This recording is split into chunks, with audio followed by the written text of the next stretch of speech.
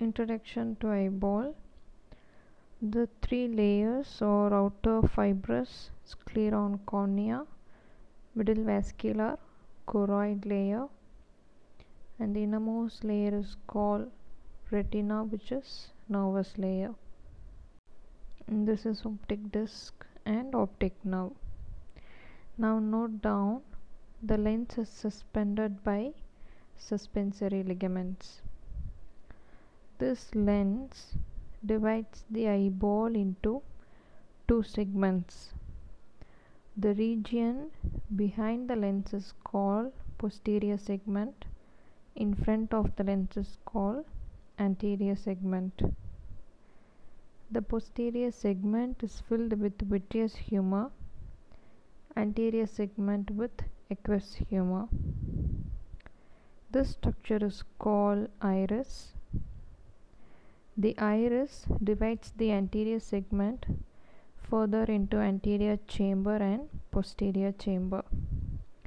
Both these chambers are filled with aqueous humor secreted from the ciliary process and drained at the corneoscleral junction. We can talk about this in detail under glaucoma. Now moving on to uveal tract.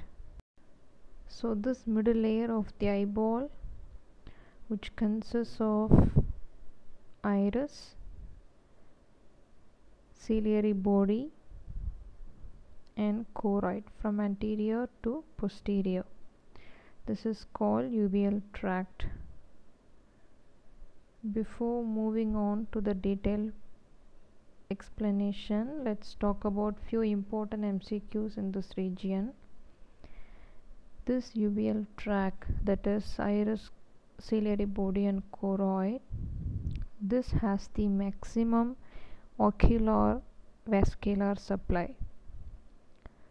So in systemic conditions like toxoplasmosis, tuberculosis, or even in ocular surgical procedures, this layer elicits a maximum immune response because of its rich vascularity and results in a condition called uveitis, that is inflammation of uveal tract. Second most important MCQ, so that is anterior chamber. What is the depth of anterior chamber? It is 3 mm. This structure is called iris. Let's draw iris from the front view. So what is the question related to iris? Yes, what is the diameter of iris? It is 12 mm. There is an aperture present in the midline, and that is called pupil. Question related to pupil. Diameter of pupil, that is 3 to 4 millimeters. The point, that is the junction between the choroid and ciliary body, otherwise the point where the retina ends, is called ora serrata. Now let's talk about the parts of uveal tract in detail. So get oriented with this picture. Choroid, iris, between them is the ciliary body. This is uveal tract, that is the anterior side. What is the layer outside the choroid? That is sclera and cornea. Space between the cornea and iris is anterior chamber. Okay, now iris in detail. So first we talk about the microscopic structure of iris. From anterior to posterior, we have anterior limiting membrane. Just beneath the anterior limiting membrane is the stroma. Stroma contains fibroblast cells. Between them we have melanocytes, and this number of melanocytes determines the color of your iris. Maximum number implicates black color and minimum number gives blue or green color to the iris. We have two important muscles in the iris, sphincter pupillae and dilator pupillae.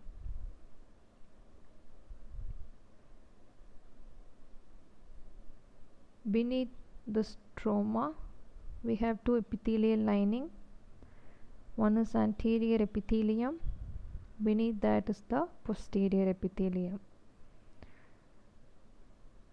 So now recall all the four layers of iris: anterior limiting membrane, stroma, two important muscles, anterior epithelium and posterior epithelium.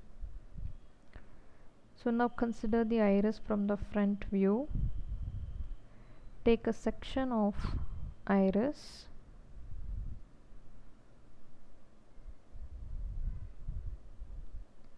So this is the section of iris, and there is a partition which divides the iris into outer ciliary zone and inner pupillary zone, and this line of demarcation is called collarette.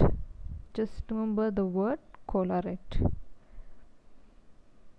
So now this is all about iris. Next we move on to ciliary body. Two important parts of ciliary body: pars plicata, where there is ciliary processes, and flat part is pars plana. Here note down the stroma of the iris extends behind into the ciliary body as stroma of the ciliary body. Here also we have connective tissue and collagen fibers. One important such muscle in the ciliary body is ciliary muscle, and the function of this one is accommodation of lens. Remember the function of ciliary muscle. So here the last two layers of iris, that is anterior epithelium and posterior epithelium. Anterior epithelium continues as the lining into the ciliary body called anterior pigmented epithelium. Posterior epithelium continues as posterior non-pigmented epithelium.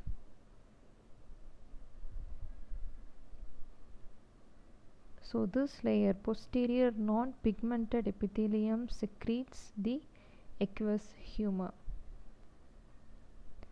This is all about the ciliary body. Now moving on to choroid.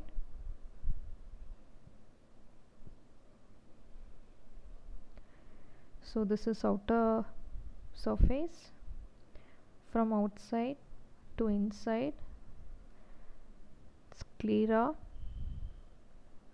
and just beneath the sclera we have a membrane or lamina called suprachoroidal lamina, and the space between the sclera and suprachoroidal lamina is called suprachoroidal space. What is the significance of this space? The arteries, ciliary arteries, that is short posterior ciliary arteries and long posterior ciliary arteries from the branches of ophthalmic artery runs in this space, that is suprachoroidal space. It is one of the important MCQ. Now beneath the suprachoroidal lamina we have a layer of large vessels, consists mainly of venules, and beneath that we have a layer of medium vessels, and beneath the layer of median vessels we have a layer of choriocapillaries. So these are the layers of choroid, and beneath the choroid we have retinal pigment epithelium. This layer is pigmented epithelium of retina. These are the pigments.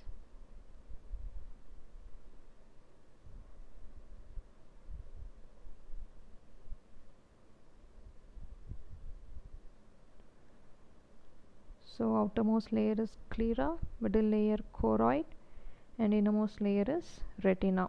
So what is the MCQ here? This layer of large vessel has a name called Haller's layer, HALLER''S. What is the name of medium vessels? This layer also has a specific name called Sattler's, SATTLERS. So these are the two named layers in the choroid. So note down the layer just beneath the sclera, that is between the choroid and sclera, is called suprachoroidal lamina of Fusca, and the layer between the retina and choroid is called Bruch's layer. You should know the named layers present in the choroid.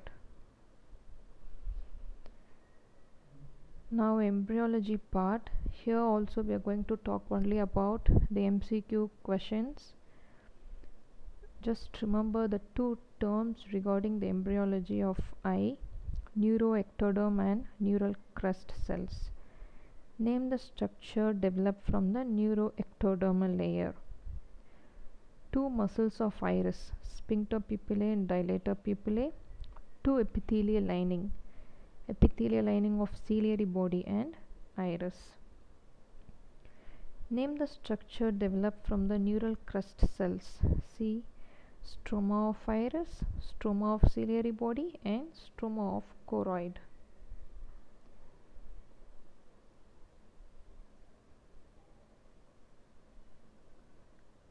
So just remember the structure developed from the neuroectoderm and the neural crest cells.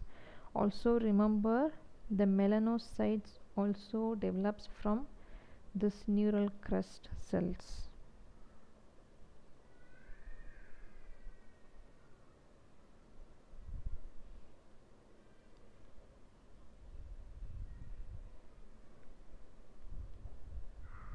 Now review on blood supply of uveal tract.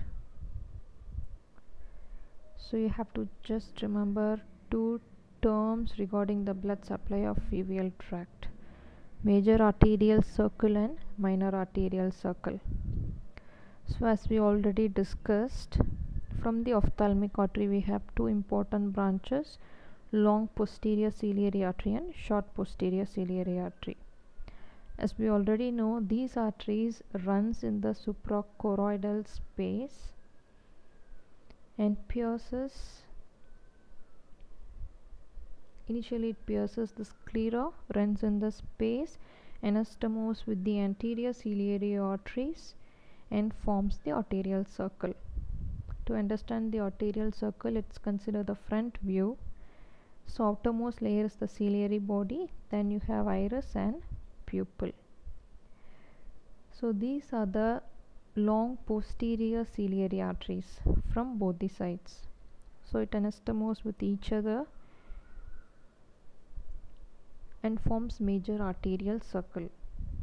This major arterial circle gives branches to the iris and it forms a smaller arterial circle called minor arterial circle around the pupil. So what you have to remember, major arterial circle is formed by long posterior ciliary arteries and anterior ciliary arteries. And one more circle is minor arterial circle. What is the venous drainage of uveal tract? Single term to be remembered is vortex veins. So this is the eyeball from the posterior view with the optic nerve. You can see 4 veins on all the sides called vortex veins, otherwise called venae vorticosa. The superior 2 veins drains into the superior ophthalmic vein and the inferior veins drains into the inferior ophthalmic vein. And where these ophthalmic vein drains, superior and inferior ophthalmic vein runs backwards to drain in the cavernous sinus. So this is the venous drainage of uveal tract. What is the nerve supply? When we talk about the nerve supply, we should know the muscles. So in the iris we have two muscles, sphincter and dilator pupillae. In the ciliary body we have one muscle, ciliary muscle. So what is the nerve supply of all these muscles? What is the fifth cranial nerve? Trigeminal nerve. What are its branches? Ophthalmic, maxillary and mandibular. For nerve, consider only ophthalmic branch. This ophthalmic branch of trigeminal nerve gives nasociliary nerve, and this nasociliary gives a branch called long ciliary nerve. Sympathetic plexus from the internal carotid artery joins with the long ciliary nerve to supply the muscle called dilator pupillae. So you should know dilator pupillae receives the sympathetic innervation. So what is the sympathetic response in the eye? It is mydriasis. Now remember a clinical condition called Horner syndrome. Here, which nerve is involved? Yes, T1. The sympathetic innervation is involved. So when the T1 is involved, there is paralysis of dilator pupillae and the resulting condition will be meiosis. One of the 5 components of Horner syndrome is meiosis. We should know the nerve supply of rest of the two muscles, sphincter pupillae and ciliaris muscle. So this is the cross section of midbrain, and the nucleus here you should remember is Edinger-Westphal nucleus. The nerve coming out of it is oculomotor nerve, which relays in the ciliary ganglion, and the postganglionic nerve is short ciliary nerve, which supplies the constrictor pupillae and also ciliaris muscle. So the constrictor pupillae and ciliaris gets the parasympathetic innervation. So dilator pupillae receives sympathetic innervation, ciliaris and constrictor pupillae receives parasympathetic innervation. So this is all about the uveal tract.